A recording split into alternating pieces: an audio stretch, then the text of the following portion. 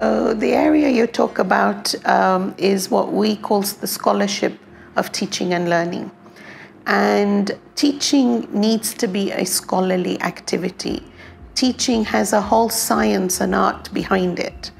And the scholarship of teaching and learning is one of our strategic fundamentals in the network of quality teaching and learning. So teaching should not only be student or learner centered, but it also should be research led.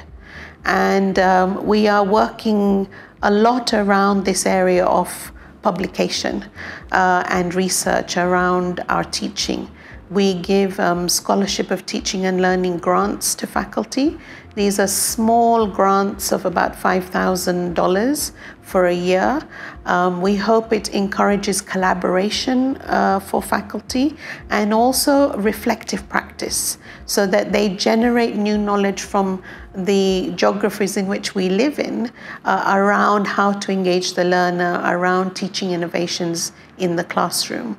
And we've been giving about $15,000 a year for the past 4 years. And we also see publications coming out of those grants. Every other year, we run a biennial Scholarship of Teaching and Learning conference, and that's been very successful. We regularly get about 25% of our faculty engaged. We try and use blended learning approaches so that even if it's held in Pakistan, East African faculty can engage in the conference. We see increasing numbers of publications, and we've just run our, I guess, third biennial conference, and we've seen that faculty are increasingly putting out publications. In fact, we did a paper with the library in which we have seen over the last 5 years a huge increase in scholarship of teaching and learning publications from AKU.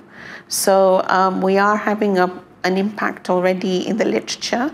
And our last conference, we were invited to actually put together a special edition from some of our papers for a peer-reviewed journal called SOTL in the South, Scholarship of Teaching and Learning in the South.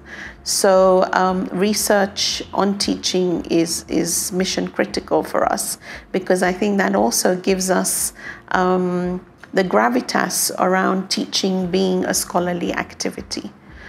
So yes, research, publication is all part of good teaching.